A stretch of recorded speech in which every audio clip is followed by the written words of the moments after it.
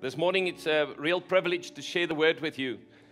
I first just want to start off by thanking the Lord for Benema Sonia and for the apostolic grace. I want to specifically highlight the apostolic grace that God has sent over our lives, and we receive you and receive your voice. Thank you very much for who you are. We honor you. And I want to say that if any church is not, any church, any group, any movement is not connected to apostolic grace, they're not really going anywhere. You need to be connected to the apostolic in this season. So this morning I want to speak to us on the one in the one. So the one with a capital letter in the one. And trust that the Lord will bless us through the word.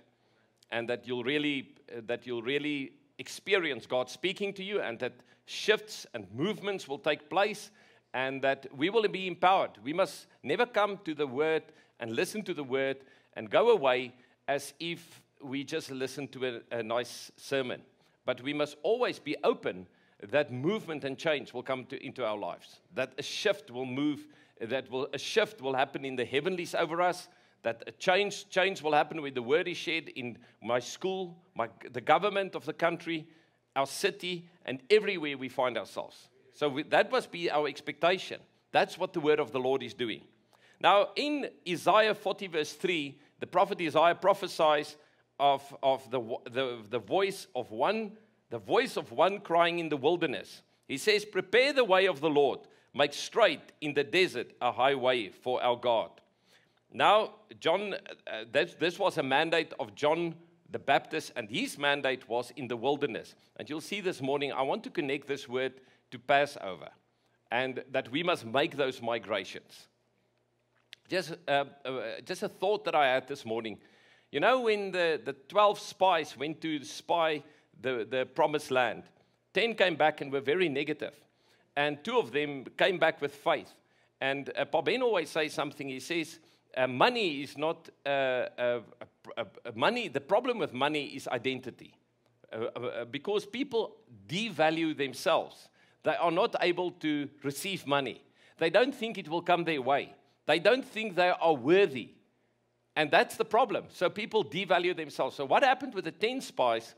When they looked at the promised land, they devalued themselves because they said, we are like grasshoppers in their eyes.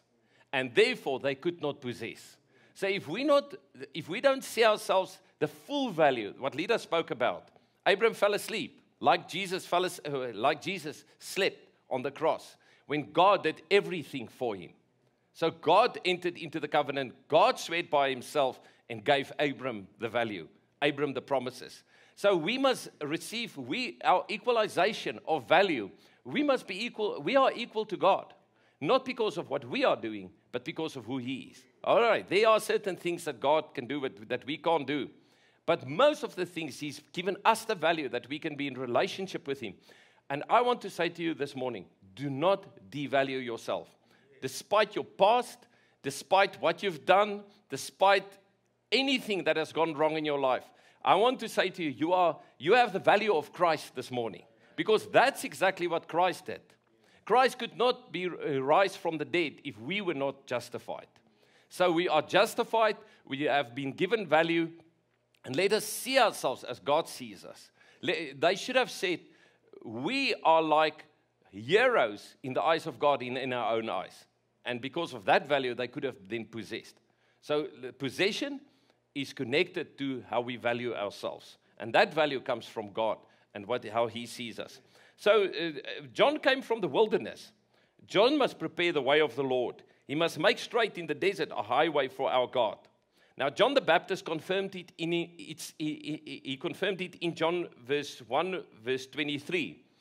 Very important. John also had to find, like Jesus, like we heard in Plet 2 weeks ago, John also had to learn through the scriptures, through suffering, through promises, through the revelation of the Spirit, through his parents, what everybody told him. He had to believe what God called him for. He had to read himself into Isaiah and also believed what God called him. Therefore, he could say, he could call himself what God called him.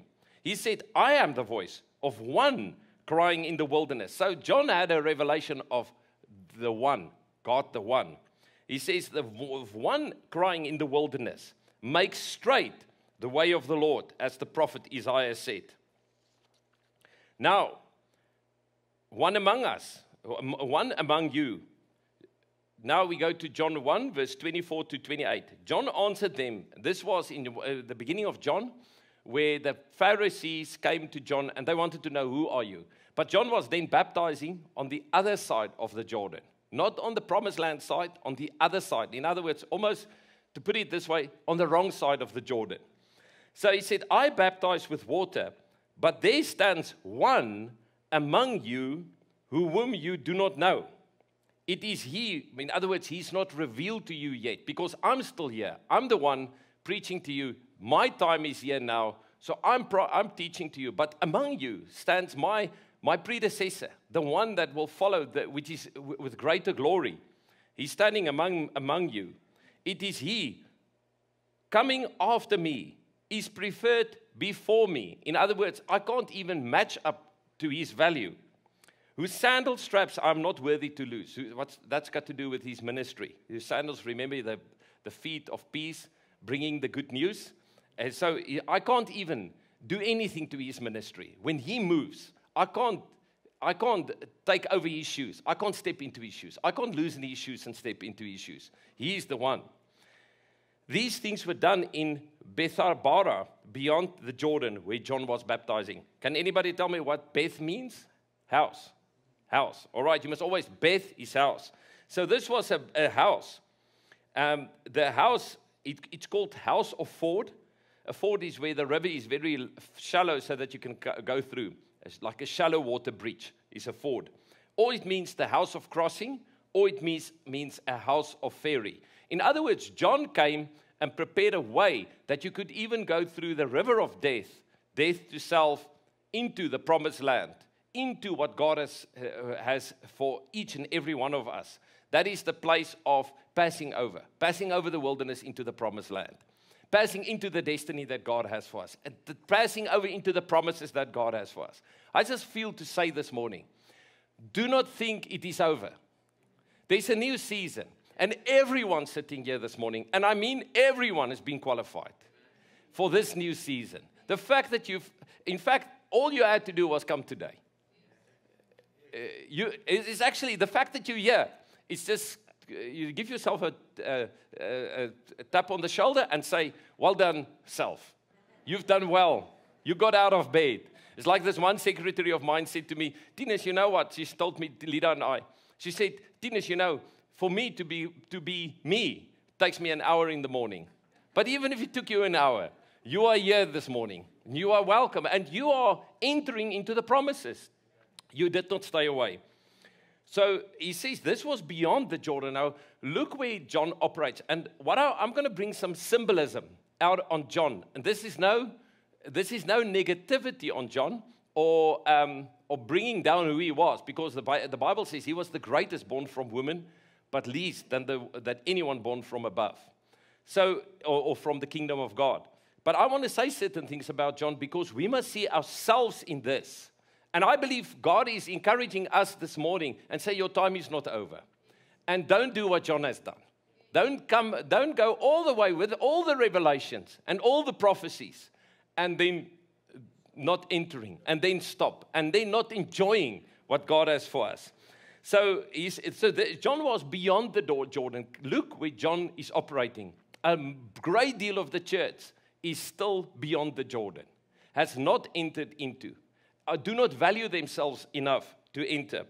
So John was baptizing there.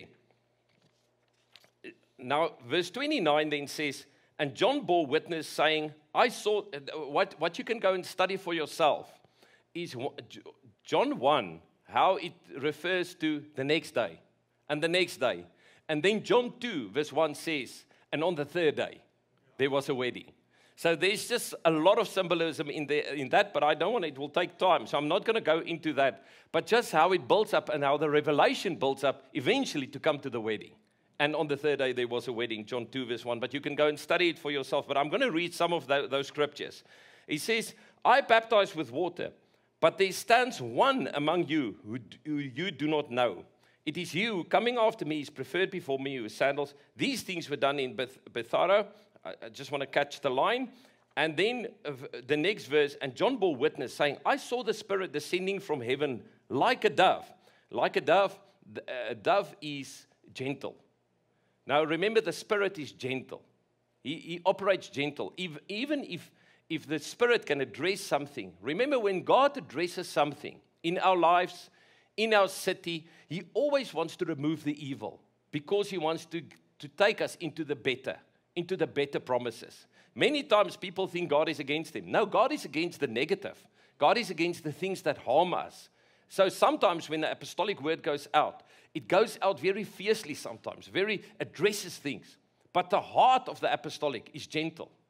The mark of the apostolic is a gentle mark. It's coming from a heart that loves, like a father that sorts his sons out.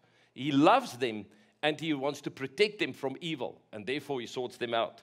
So he said, the Spirit remained upon him. I did not know him, but he who sent me to baptize with water said to me, upon whom you see the Spirit descending and remaining on him, this is he who baptizes with the Holy Spirit. And I have seen and testified that this is the Son of God. So there was a revealing of the Son of God. So John testified of the Son of God. John stands on the outside, and many times we can find ourselves, and we can even we can celebrate everything that God has done. We can look at the work that Jesus has done. We can praise His name. We can say He is holy. But we must always see ourselves included in Him. Because otherwise it is just religion. We just applaud what He has done. And it's not taking anything away that what God has done. But we must see ourselves in Jesus. For the young people, I don't know if you remember Casimir. It was like this. It was this. It was an artist, and there was a man in him, and the children loved Casimir on TV, and I always explain it this: when we are in Christ, is you in there. I think you don't follow this example. The fact is, you are covered in Him.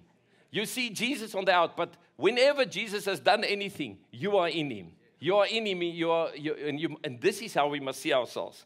Okay, I remember I used Casimir on all the youth camps, but I must get a new Barney. And I've seen and testified that this is the Son of God. So John testifies of Him. It happens through the Spirit in the form of a dove. He saw the Spirit on Jesus. He is the one who baptizes with the Holy Spirit. You will see there that the Pharisees came to Him and they said to Him, are you the prophet? Are you the Christ? Are you Elijah? They said, are you the prophet? Are you Elijah? Or are you the Christ? So the Pharisees understood the prophets, and then Elijah must be sent, and then Christ. But they did not discern. So they were standing in front of Elijah because he was the Elijah that had to come before the Christ could come. But they did not discern that they are speaking to the Elijah that the Bible promised would come. So again, the next day, John stood, this is now verse 35. John stood with two of his disciples, and looking at Jesus as he walked, he said, so John had a prophetic revelation of Jesus.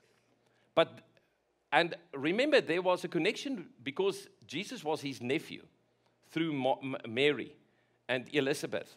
But he did not know Jesus after the flesh because he said, I do not know him. He had a revelation of Jesus through the Spirit. He says, and looking at Jesus as he walked, he said, behold, the Lamb of God. So John had this revelation that is the Lamb of God. The two disciples heard him speak and they followed Jesus.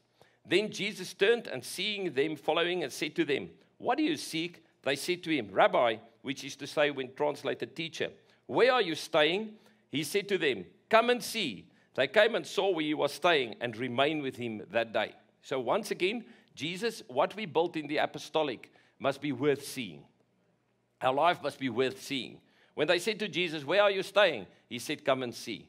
We must be able to tell people when we preach, we must preach from a position on a vantage point from we preach who we are, not who we want to become. So when we preach that, we can say to people, come and see, come and look at our lives. Come and see. It's a display of the kingdom. He says, where are you staying? He said, come and see. They came and saw where he was staying and remained with him that day. So they remained with him. They did not go away. Then one of the two who had heard John speak, that was Andrew, Simon Peter's brother. He was first found his own brother Simon and said to him, we have found, now they've discovered the Christ. They have a revelation of the Christ. And he went immediately to his brother. And he said, we have found the Messiah, which is translated the Christ. And he brought him to Jesus. Now when Jesus looked at him, he said, you are Simon, the son of Jonah. You shall be called Cephas, which is translated a stone, which is translated rock. Now very important. When we come to Jesus, and there's a difference between the 5,000 and the disciples. God is looking for a group of people. God is looking for a company. That company can be big or small. And this doesn't mean we're the only company. Worldwide, God is looking for a company. People that will follow the lamp wherever you go. Now, when you are as a disciple called to Jesus, immediately what happens when you come close to Jesus, Jesus prophesies over you. Jesus confirms the promises of God, the purpose of God over our lives. And this is what he did with Simon. Jesus prophesied over Simon and he speaks his identity. So when they came to Jesus, immediately they found identity. They were not like a wave just tossed through to and fro by the wind. They had purpose. There was surety in their lives. The following day, Jesus wanted to go to Galilee. So this is now, as I said, you count the days, you will see the first, second, and third day. Jesus wanted to go to Galilee. So immediately, Jesus started migrating. Jesus started moving. He was on his way. And he found Philip and said to him, follow me. Now Philip was from Bethsaida, the city of Andrew and Peter. Philip found Nathanael and said to him, we have found him of whom Moses in the law and also the prophets wrote, Jesus of Nazareth, the son of Joseph. And Nathanael said to him, can anything good come out of Nazareth? Philip said to him, well, come and see. You see, Philip had the experience now. He had the revelation. Jesus was revealed to him. So he said, you must come and see. But there is something good coming from Nazareth. The principle here is, who is God calling in this season? It's calling us from among our brothers. From the one that you played with, the one that you were friends with. God has now called that one to be the one. You hear me? You follow.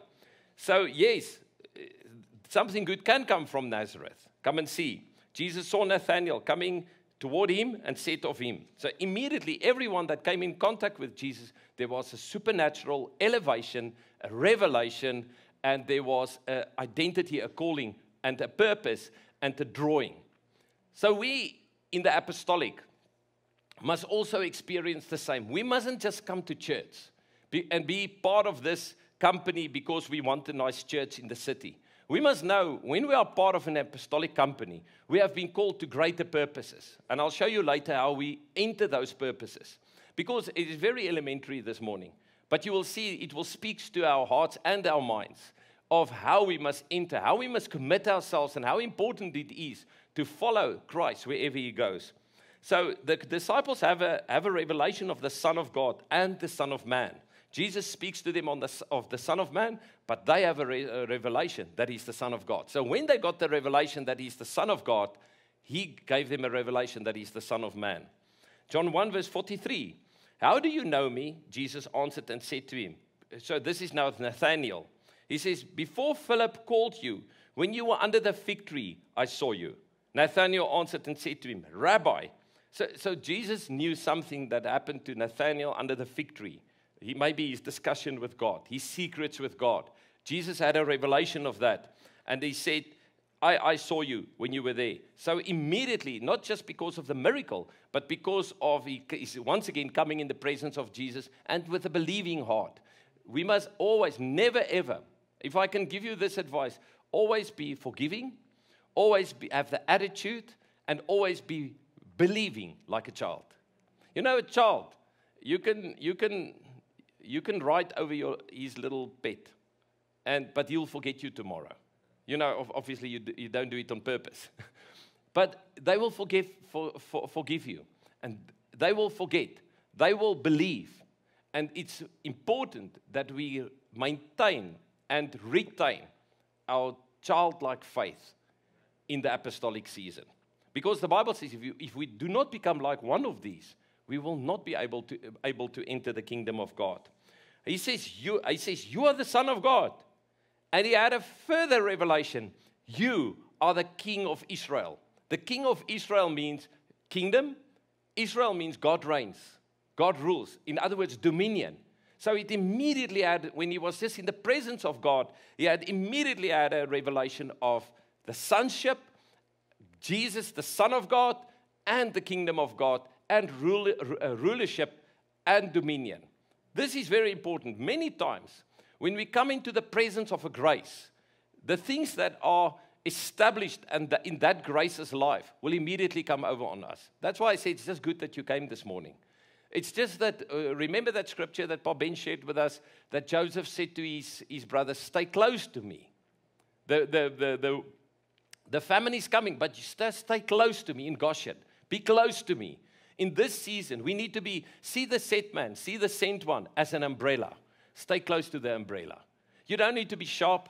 You don't need to be wise. You don't need to have all sorts of things, but just stay close. Just be involved. Just be willing. Just be obedient. Raise your hand. One of the things I experienced when I think with the beginning of the year, when we were talking to I think it was at the Mainland Apostolic Forum, I just got this revelation. Many are called, but few are chosen.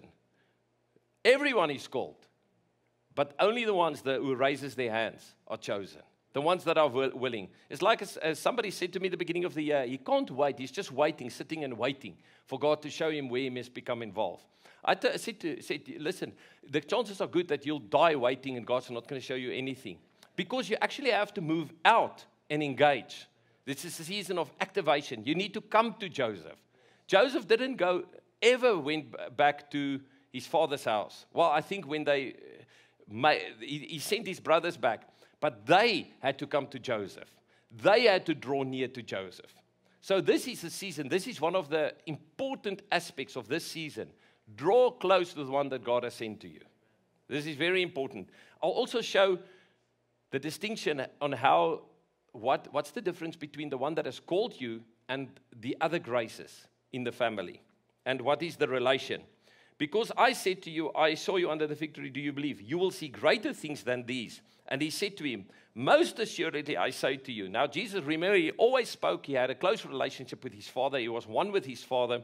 He had a close relation. He had a revelation of his father. So he immediately, then he said, hereafter you shall see heaven open.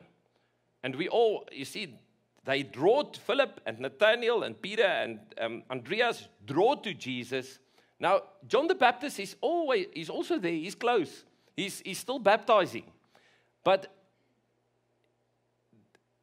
he's now touching on a new revelation. First of all, when we draw close to the one that God has sent to us, there will be open heavens over our lives. I say to you, Shiloh, household of faith, there will be open heavens over your life. You can take it this morning. Your life, your children, your family, everything, there will be an open heaven. And open heaven means a lot of things. And the angels of God, the sent ones of God, ascending and descending upon the Son of Man. So just stay close to where God is pouring out His glory, because there will be ascending and descending angels on the Son of Man. So he gave them then a revelation of the messenger. Now, that immediately reminds us of Genesis 28 of Jacob. Now, Jacob was a heel grabber. His name means heel grabber. And I must say, I love Jacob. I think if you want to see anybody in Scripture that has really made transitions from started, it was just, he was born second. He's a twin, but he was born second. And he desired with his whole life. He virtually put his reputation, his relationships, his life on the edge just to get the blessing, just to get the double portion, to get the firstborn right. Then he had all the results of the way he dealt with his brother in Laban's house, but eventually how he became out victoriously, which is many times to us showing how a people will migrate in the Lord, how he had an encounter with the Lord at the Jabbok, and so forth.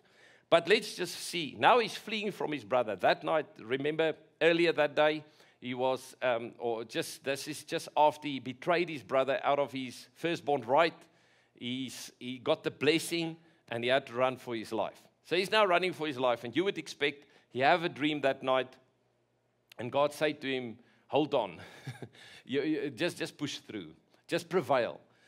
But God reveals to him the most peculiar thing, the messenger. Verse 12, Genesis 28, verse 12. Then he dreamed, and behold, so he was now lying there he was sleeping, and behold, a ladder was set up on the earth, and its top reached to heaven, and there the angels of God were ascending and descending on it. And behold, the Lord stood above it and said, I am the Lord, God of Abraham, your father, and the God of Isaac. The land on which you lie, I will give to you and your descendants. So God gives him the promises. Also, your descendants shall be as the dust of the earth. You shall spread abroad to the west and to the east. So God is clearly saying to him, Jacob, you will make it. You're not going to be killed tonight. He says, to the north and to the south. Many times when we go in need and we call on the name of the Lord, God has a way of just pouring out promises far bigger than our current problems. So this is also a reason why we need to go to the Sent One, why we need to be in Bethel, in the house of God. Because God, we come with our basic needs this morning. I say, Lord, if I can just make it through another day, die another day, die hard. If I can just make it, Lord, I call on you, please, Lord Jesus, help me, help me. But God, the way he answers us, and we come many times with this mentality of, I'm lost, I'm broken, I've got needs, I've got mistakes. Yes, I missed church the beginning of this year. I didn't tell my spiritual father that I was actually joining another ministry. I saw that one. And the fact is, you can just come to God. You can just come to God despite what you've done wrong, despite all of this. And he will always pour out many more blessings, many more promises than what we intended for coming. You see the attitude. God is just overwhelming us. This is why we need to stay close. Also, your descendants shall be, he says, behold, I am with you. This is what God is saying this morning. I am with you. I am with you. There's nothing that prohibits you, that keeps you away, that takes you away from who I am. I'm with you. Just clean your mind. Lose it out of your mind. All those negative things, all those things that worry you, just leave it out of your mind. Just start living. Just start living life to the full. Just wake up. See, it wasn't a dream. I think God couldn't wait for him to wake up. Behold, I am with you and will keep you wherever you go and will bring you back to this land. And I will not leave you until I have done what I have spoken to you. So God just meeting him in great glory and great blessings. Then Jacob awoke from his sleep and said, now revelation, reality comes to him. Surely this is, now you see, he had the revelation by night. He tried to do it himself. And if you really study Jacob, he loved the blessing, the firstborn right, but he tried to sort it out himself. He needed the Jabbok experience. So the next morning, he awoke. Then he awoke from his sleep and said, surely the Lord is in this place. What I've been looking for, I've encountered. The Lord, he's here. And I did not know it. And he was afraid and said, so the fear of God came upon his life. That's a blessing. It's a good thing. The fear of the Lord. How awesome is this place? Once again, we're referring now, see symbolism. See how he's speaking to this place. The place close to Joseph. The place close to your father. The place close to the voice. The place close to the one. This is none other than the house of God. And this is the gate of heaven. Then Jacob rose early in the morning and took the stone that he had put at his hand. You see, Jacob so wanted the house of the Lord, the presence of the Lord. But we have the blessing to have it always, as long as we do not disconnect from the head. We always have this blessing. It's like the father of the prodigal said, my son, he said to the oldest brother, you are always with me, and what I have is yours, and everything is at your disposal. This is the blessing that we have. Remember, we must receive by faith. We're still people that receive by faith, and we live by faith. The righteous live by faith. If he withdraws, God's soul can't reach you to bless you. So withdrawal is the most dangerous thing to do. He says, then Jacob rose early in the morning and took the stone that he had put at his head. The stone, what is the stone symbolism of? It is Christ. My head, my thinking, my thoughts are laid on the stone. I have the mind of Christ. I'm on the rock. I'm not just putting my head in any place. I'm putting my head where it belongs, on the rock, where the word of the Lord can come to me, where the doctrine can fill my life, where my whole mindset can be reprogrammed in accordance with how God sees things, how God has programmed things, and alignment. You see, that's why you will hear many times in the apostolic that people say the solution to many things aren't just prayer. Although prayer is very important, it changes our hearts, but our minds needs to be addressed. And that is addressed through the Spirit, but through the word that is brought to us by the apostles, mostly the apostles, or at least from an apostolic grace. Apostles deals with the head, with the mind, and prophets deal with the heart. I'm not saying those other graces aren't important, but we in this season can't just be connected to a teacher or a shepherd or an evangelist. Somewhere there needs to be an apostolic grace. And we are very blessed that the apostolic God is erecting the apostolic. He's in the process of erecting the apostolic. He had put his head, set as he said, so that now the stone where his head was on is now a pillar. So in other words, this now becomes the pillar in the house of God, is the doctrine, is Christ. In the doctrine, I'm going to say something very important now. The doctrine is not just doctrine, it's a person. If we don't experience doctrine as a person, we will become very legalistic. But it's always, what is the heart of this person? His name is Christ. His name is Christ Jesus. What is his intention? What is the mind of the Spirit? Recently we spoke when we had a dialogue, and word went out at Plate, where it said, what is the commanded blessing in the preceding word? Or the commanded instruction in the preceding word? Jesus is speaking now.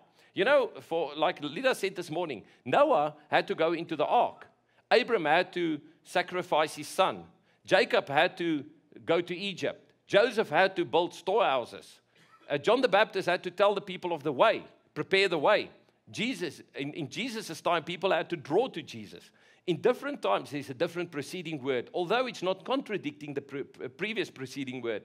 But there's a new word now. Now, I say to you, now, draw close to Joseph. Be close to Joseph. Listen to the voice of Joseph. Come to the one in the one that you'll find in the one. Then he said, then Jacob rose early in the morning and took the stone, okay? He says, and he set it up as a pillar and poured oil on top of it. So there he put the stone as a pillar, poured oil on it. So it's the Holy Spirit. It's the anointing oil. That refers to the Spirit. So it's the Word and it's the Spirit. It's the Word in season and the Spirit. This is what we need. So in Bethel, we'll experience the Word and we'll experience the Spirit. And we'll experience the angels of God, the sent ones. We'll experience open heavens. We'll experience the presence of God. And we'll receive promises of God concerning our lives, our household, concerning His kingdom, and concerning His people. I just want to tell you a story. When I was at school, my mother always said to me, we were AFM. My mother said to me, Jesus is coming soon. And I just hope that I can go at least finish matric, get married, and so forth. Do a couple of things for all the good reasons. Just do a few things in life.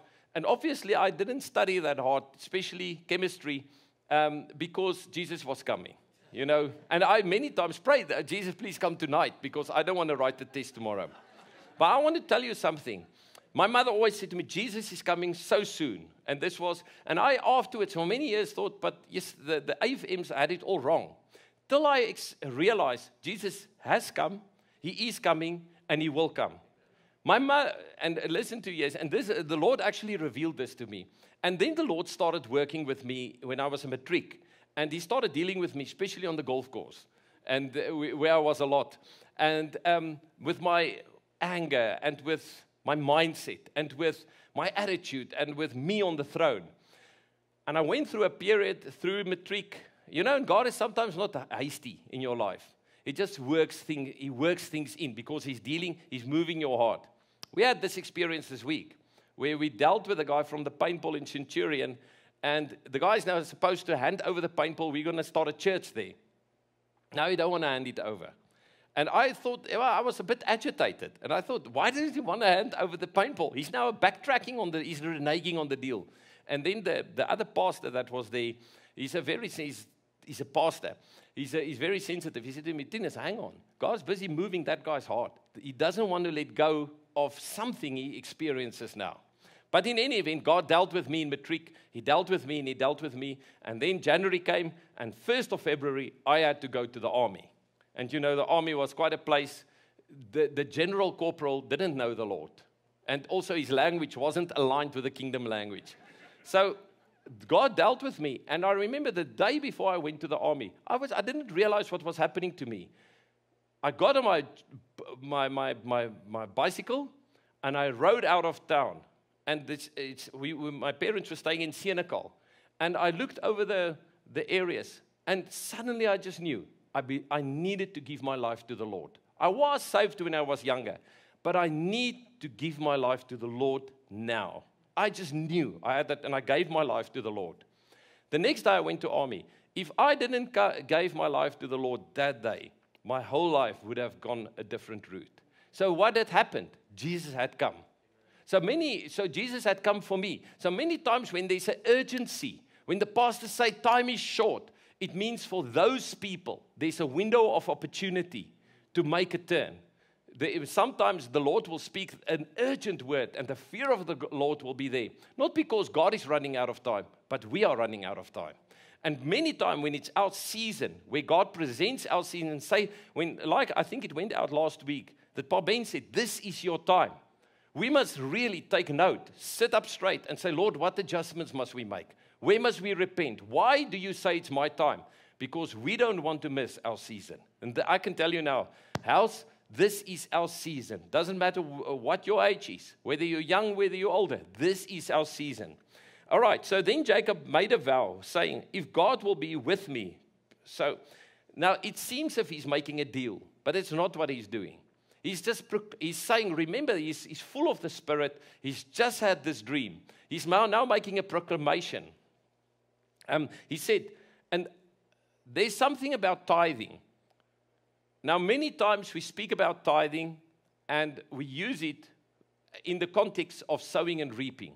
Or we use it in the context of, you must give your tithe.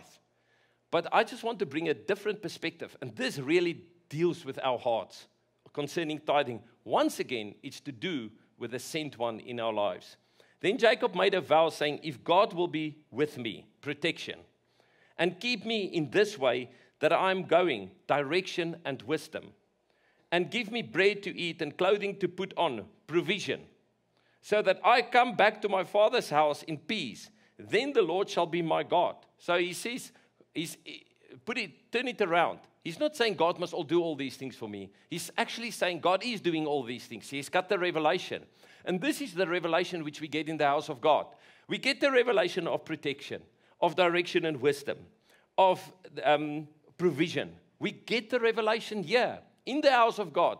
The wisdom of all these things come to us. He says, so that I come back to my father's house. In other words, that God brings me back to my father's house in peace. David said, I want to stay and remain in the house of the Lord forever.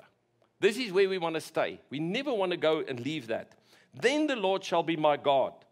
And this stone, which I have set as a pillar, shall be God's house. So he's now making proclamations. He's prophesying over the place. And of all that you give me, I will surely give a tenth to you. So that tenth is a covenantal tenth. It is not, look, let's see how much I can give to the Lord. Listen, if you want to give a lot of money to the Lord, give an offer. But tithe is sacred. Tithe is covenantal. Tithe is I'm in covenant. Not I tithe to see if I'm not blessed. No. And I'm going to use I'm just going to use an example. This is a comparison. Ukraine is now in a war, and they need NATO to protect them. But they're not part of NATO. They're not in covenant with NATO. So NATO can't protect them. You understand? So this is just a practical comparison. The same. Now, covenant and is tithing is part of covenant. If you go and study Malachi 4, and you see what the promises that goes with tithing is covenantal promises. There's a certain protection that you assign yourself to, a covenantal protection that you enter into covenant, which brings a protection over your life. This creates faith, isn't it?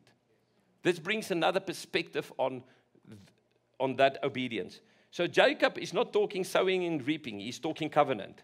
So Jesus commanded, now back to Matthew 11. I want to show you specific something about John the Baptist here. Now it came to pass, when Jesus finished commanding his 12 disciples, that he departed from there to teach and to preach in their cities. Now look at what Jesus is doing. He's teaching and he's preaching in their cities. Remember, Jesus, according to Hebrew, he's the first apostle. He's our apostle. All the apostles after Jesus is walking into the apostolic grace of Jesus. It's actually the apostolic grace of Jesus. So Jesus, he's showing us apostolic. What does he do? He's now baptized. He was released. He's baptized by John the Baptist. He's released. Now he's preaching. First of all, what is he doing? Commanding disciples. Sons need to know how to receive commands. And not to say, when somebody works for me, I always make this distinction. If you give somebody a task and say, okay, but just give me the telephone number of that person. No, just take the command. Go and work it out yourself. Get the telephone number yourself. You understand? So you always come back and you want to know how to do it. That's the difference between a mature son and an immature son. Immature son wants to know how to do it. Come back all the time with a lot of questions. Mature son will take the command, go and fulfill it, and come back with the answer. Amen. So he was commanding his 12 disciples. And from there he then departed. So now it came to pass that he departed from there to teach and to preach in their city. So what is Jesus doing? He's going from city to city and he's teaching and preaching. Many times people think it's the end of the world.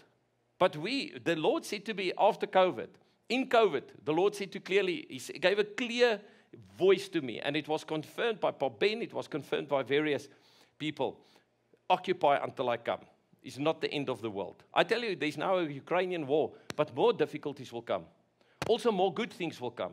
And we must trust God. When COVID comes and it goes past, that the world will be a better place afterwards. When the Ukrainian war will be over, that the world will be a better place. We must trust God for that. We must trust that people will come to their senses and say atrocities is unacceptable.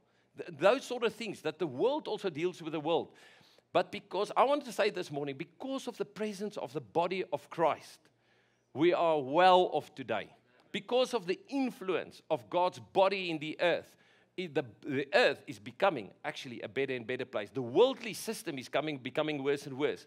But the church is advancing. It's an ever-increasing government that is ever advancing, and we need to always be part of that government. But because of the presence of the Lord, I tell you, because of the presence of the Lord, South Africa is still standing. Wasn't it for the children of God, we would have collapsed in entirety. But the Lord is upholding us, and it reminds me of that scripture that says, He upholds all things by the word of His power. Not the power of His word, but by the word of His power. So He commanded disciples. Just want to see if this may be my mic. Disciples are instructed. Cities are taught and preached to. Jesus finished the one and do the other. So, now the question is, now it comes, and I'll read it to you. Now you'll see John. Remember all the revelations that John had. He saw the Son of God. He had, through history, he knew there was something on Jesus. And when John had heard, now Matthew 11, verse 2 to 3, when Matthew 11, verse 2 to 3. And when John had heard in the prison about the works of Christ, he sent 2 of his disciples and said to him, "Are you the coming one, or do we look for another?" So John had the revelation. But listen, where is Jesus right now? He's preaching. Maybe I must just do the handout. I think it's this connection. I think it's maybe this connection. Is it okay? I'll just. Thank you, Andre. Thank you. Okay, so John is in prison, but Jesus is preaching in the cities, and he's teaching, and he's commanding disciples. So John has gone, he's in prison, so just see the symbolism. So he was in prison, and he heard about the works of Christ. He sent 2 of his disciples. So there was something about the works of Christ, which I don't know if he expected it to be different. Maybe he expected Christ to take over the Roman Empire, or destroy or judge the Romans. Jesus' ministry was just foreign to him. Remember, he was the one in the wilderness, crying in the other side of the wilderness. He was the one at the place of ferry, the walk over. But you never see John operating in the promised land. And he sent 2 of his disciples and said to him, "Are you the coming one, or do we look for another?" And this is what I really heard. Are you the one? That the Lord wants us to make sure who's the one in our lives. We must make sure. We can't flirt around with ministry. We can't be here and then next week we go and visit another place, not be committed.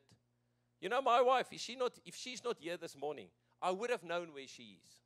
I would have known what she's doing. If I were not here, she would have known what I'm doing, where I am.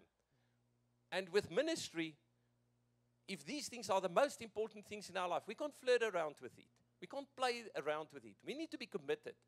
We need to be faithful. There needs to be a faithfulness upon our lives. And remember, there was Abram. He was the lesser. And there was Melchizedek. He was the better. In a father-son relationship, there's always the better and the lesser. But the better is there for the lesser in order to serve bread and wine to the lesser. In order to bless the lesser. So we need to be faithful in our conduct towards the one that God has sent us. Not bypass, not trespass, honor. So he says, are you the coming one, or do we look for another? He had a revelation. I saw that about this season. Many prophets, I know of prophets that had a revelation of this season. But when the season came, they walked away. They were offended. John prophesied Christ. He saw him in the spirit. But Christ did not fit his preconceived image and expectation in his mind of what Christ must look like. We must once and for all fix in our minds who is the one that Christ has sent to us. Many walk after uncles, ministers, but our discipling can really just come from one source. In the army, I had one lieutenant, one corporal, who I had to listen to. Not the next company's lieutenant or corporal. I had to listen to my lieutenant. Otherwise, I would have died. So this is the order of God. We need to be single-minded. We can't just go around and listen and read and everything. And I'll show you now how those things fit in. There's a place for it. But I'll show you how it works. So my natural sons have only one father, and they have only one mother. There will be chaos in their lives if they now have to start listening to different parents, especially when they're young. So in other words, I may not be the best. There may be some of my friends that are much better fathers, maybe in different areas, but much better than I am. But God gave me to them. They must listen to me, and then there's no confusion. That's how it works in the family. They will be confused, disobedient, and bear very little fruit if they listen to everybody. They will miss it and be inaccurate. They may sit under the teaching and preaching of other graces, but they can only receive instructions from the one source. They will otherwise run off to uncles if they don't like my voice until they hear what they want to hear, where people have itchy ears. When Jesus spoke to the angels of the churches in Revelation, each one had, God had order. He went to Revelation 2 and 3, and he spoke to the angel of the church, Pergamos, angel of the church of Ephesus, angel of the church in Laodicea. He didn't speak to all of them. He spoke to the angel. So God has appointed the angel over a group of people. I believe and people say, yeah, but that angel, I believe it's a it's not I believe, I know it's a sent one. And then there's angelic ministry in that person's life. You will always see that. So in our lives, Dr. Ben is that angel that was sent. We must have no two thoughts about it. Otherwise, the question is, what are we doing here? Then we should be at another place. We need to be able to listen to commands and stay close and listen and be single-minded in that. God will speak specifically. God will speak to the angel in our lives, but for our benefit. He will digest, he will distribute the message as the Lord leads him. But the angel will receive the word that God has for us as a corporate company. Now, verse 4, Matthew 11, verse 4, Jesus answered and said to them, go and tell John the things which you hear and see. He says, so in other words, John is sitting in prison. John baptized the people of God. He prepared the way. But he said to him, you must now tell John that after his ministry, a major activation has come. And I want to say to you, you can write the word down, activation, today. There's this season, in this apostolic season, we had a lot of the apostolic season up to now was prepare the way of the Lord. A lot of that. But I tell you, there's a change coming. Now it is activation. Look, this is a word. I believe that's part of the change that has come in the season. It's activation. Activation will just be everywhere. But now listen to the principle. Stay close to Joseph. The activation will stay. Although Joseph will not do everything, but the activation will stay close to Joseph under his command. So don't bypass in this season. Don't try and do it on your own or on my own. Let us bring it close to Joseph and make sure it is blessed. The blind will, he says, tell John what you hear and see. In other words, the revelation you receive, the faith comes by hearing. What faith is in you? He says, go to John, and through faith and seeing is revealing. In other words, what is being revealed to you. Not just what you see with the natural eye, but go and tell him about your faith and go tell him about your experience. He says, the blind see, the lame walk, the lepers are cleansed, the deaf hear, the dead are raised up, the poor have the gospel preached to them. So, very important, that is activation. John preached the word. John prepared the nation of Israel for the activation. But now the activation is there. So Jesus say, listen, first, to strengthen John's faith, go and tell him what you see, that there's activation happening. He says, but blessed is he who is not offended of me. You see, that's the big, big danger, offense. It's easy to pick up offense. There could be reason to pick up offense. Misunderstanding happen at offense, but offense cuts us off from the mainstream. So we need to constantly, that's the one thing which we must take responsibility and say, I will not be offended. I refuse to be offended. And I think it's a scripture in Psalm 119 that says, they that are in your law will not be offended, will not stumble. Jesus then continued to send a message to John. He is taking the wool from John's eyes. He opened John's eyes with a testimony of activation of God's people. This will be our activation as well, our testimony as well in this season. There will be a lot of activation. His ministry resulted in actions. I believe we are now in a time when actions will follow. These actions are natural. We will not say we will do this and that. We will say we are doing this and that. This will be the change. And what I found in this season where we are now, you say something and it happens. It's just you say something. You must just you get into it. You activate. You engage, and then you say it, and it happens. Amen. These actions are natural, but have symbolic spiritual meaning for us. They had to tell John, the one crying in the wilderness is in the previous season, that the current season did not take place in the wilderness, but in their cities. They further had to tell what they hear, obedience, and see are revealed to them. They are enlightened with. They perceive, understand, and are revealed to them.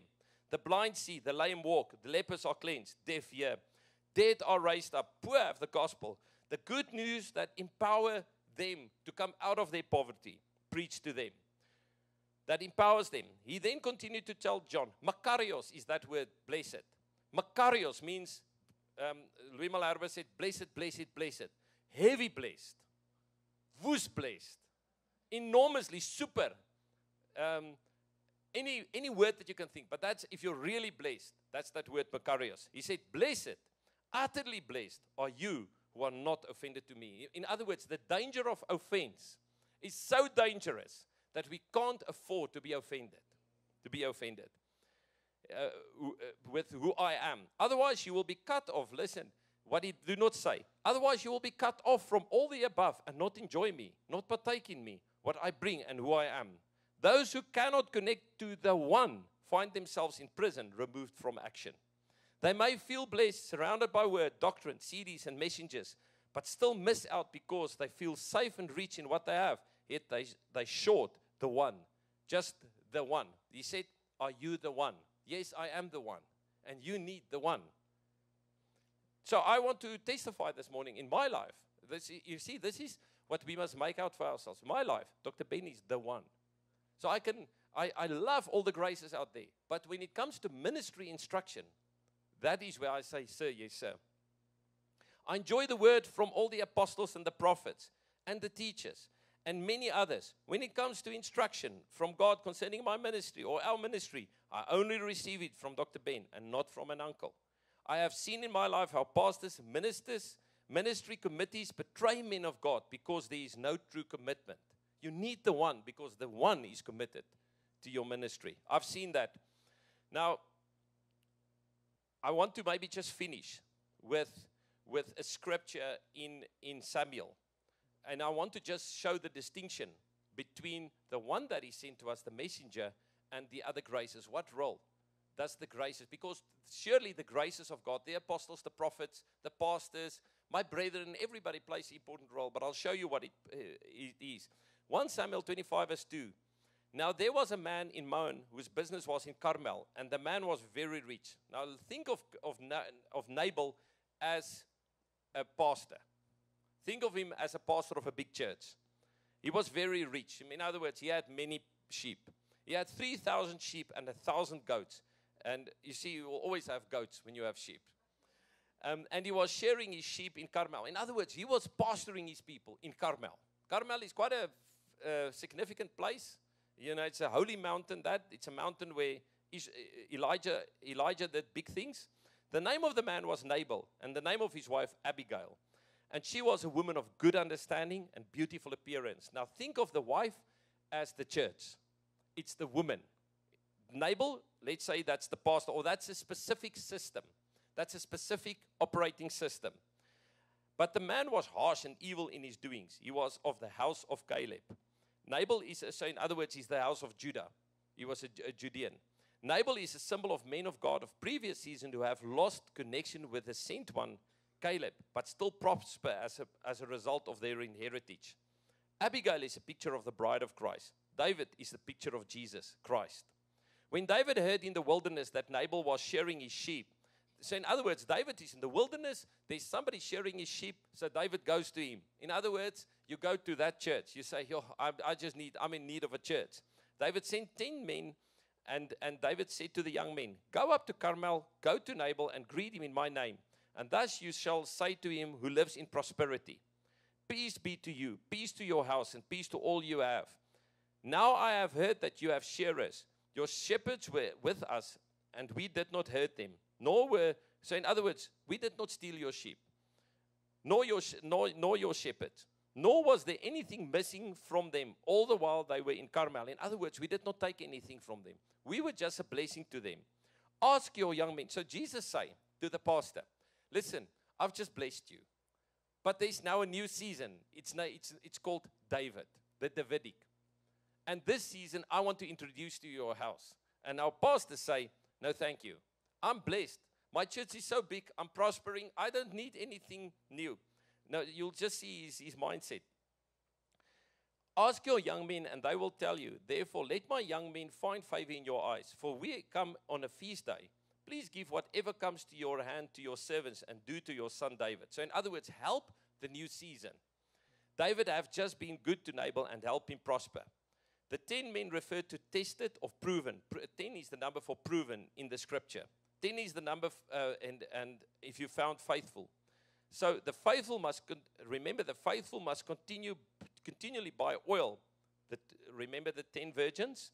For their lamps and their containers. So Nabal had an opportunity to serve David and the messengers. He treated them with contempt. This is how many pastors and leaders treat the current day sent ones. And this is what I'm saying today is I'm not against a person, but against a system. So that God wants to kill the heart of Nabal and give it the heart of David. Give it the heart of flesh. And open up those hearts to his new move. This is how many pastors, they speak evil of them, make them to be rebellious and refuse to receive them. Nabal have no discernment in his only sheep program, own ministry, own farm, own church program, own church growth program. So when David's young men came, they spoke to Nabal according to all these words in the name of David and waited. Then Nabal answered David's servants and said, who is David and who is the son of Jesse? There are many servants nowadays who break away each one from his master. Shall I then take my bread and my water and my meat that I have killed for my sharers and give it to men when I do not know where they are from? So David's young men turned on their heels and went back, and they came and told him all these words. So I'm going to jump now to verse 42. So all of this, obviously David wanted to kill Nabal, and then Abigail. So Abigail rose in haste and rode on a donkey. Look at the symbolism here. And there's a picture that we must see here, and this will bring understanding. She rode on a donkey, attended by 5 of her maidens, and she followed the messengers of David and became his wife. This was after Nabal was killed. The spirit of Nabal was killed. So we're not referring to a person. We're referring to an operating system that says, I don't care about the rest of the body of Christ. But look at this. Abigail rose in haste and rode on a donkey. So Abigail rode on a donkey. It speaks of an obedient posture towards Jesus. She was attended to by her 5 maidens. Attended by her 5 of her maidens. So what is the 5? The 5 is the fivefold. Apostles, prophets, evangelists, pastors, and teachers. See, that's the role of the fivefold. We have the sent one, which is the messenger of Christ in our lives. We follow his voice. But we are attended to by the fivefold. The fivefold look after Abigail. We have come to serve and not to be... the fivefold equip the bride and serve her. Listen, here's a very important thing. Jesus said, I have come to serve and not to be served. So this is the purpose of the fivefold. To be servants of the ministry, to equip the saints, to equip Abigail. So that's where the fivefold comes in. So if somebody else comes here, a prophet comes and share a word here, and it's somebody who's not the sent one, but it comes in the name of the sent one, that is normally to build the body up, to equip the body, to strengthen the body. Strengthen, remember Pa Ben said in the beginning of the word, that's a very important word. Strengthen, build, activation, those are important words. We have come to serve and not to be served. She follows the one. So she's following the messengers of David. She's following the voice of David. She's following the voice of the one. But to become David's wife. Nabal is killed. The spirit of Nabal is killed in men of God when they hear about David and his messengers and David's wife. You hear what I'm saying? So when Abigail went to Nabal, she told him everything David did. Everything. And everything that happened, that killed Nabal. God killed Nabal. That is not to say a person will be killed, but a certain attitude of I protect my territory, and I will not be a blessing to this new season and what God is doing. That spirit was killed when he heard about David. The one in my life leads me to the one in capital letters. While I am attended to by apostles, prophets, evangelists, pastors, and teachers. In other words, there's many good Christian books. There are many. We've got a book table there. Those are the fivefold serving us with their giftings. When somebody pray with us, when somebody serve us in the kingdom, those are important. But we must not be confused to whose voice we listen. I mean directional. The one in my life leads me to the one while I'm attended to by, the wedding where his word in me become the best wine which is served to the guests. That is where he's leading me to. He's be leading me to the place where I become the wife of David. Where I walk into my brideship.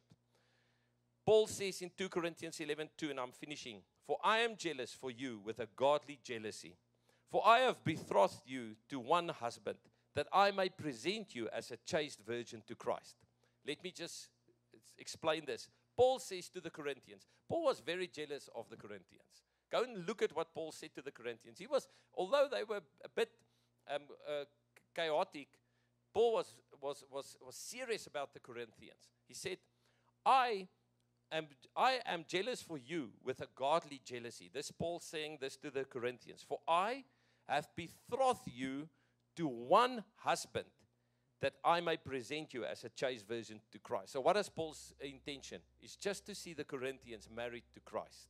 In other words, what is marriage? Married is in the full benefits of the kingdom, of the king. Marriage is walking in an overcoming lifestyle. Marriage is where you enjoy the wine of the wedding, where the water has become wine, where the water has become a manifestation, like in John 2. On the third day, there was a wedding. Where the water becomes, where the word that we've been working into our lives become a reality, become a manifestation. Now, this is the purpose. So this picture of Abigail is showing us clearly. Revelations 1:15 says, his feet were like fine brass, as if refined in a furnace, and his voice as the sound of many waters. So many waters, one voice. Now, I just want to finish off by saying one last thing. John the Baptist, I think when you read in Luke, and I've always wondered about this scripture, it says, John did not drink wine or eat bread.